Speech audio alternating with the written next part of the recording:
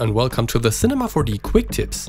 In this video I want to show you how to create an animated noise which is quantized, which means that it is not very smooth, but that you can see all of these steps which are animated.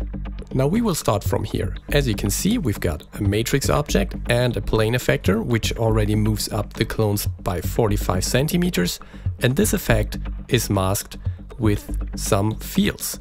And here we've got a big noise and a small noise on top of that, and in the end all of that is colorized by using a colorizer modifier layer.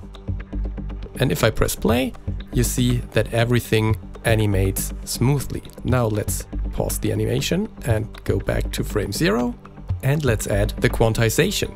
Therefore, we add another modifier layer, which you can find here, and we use the quantize layer. Now that we added it, you can already see that the positions are quantized. We will bring the steps up to 5, but now the color is not quantized, so we have to activate the color as well.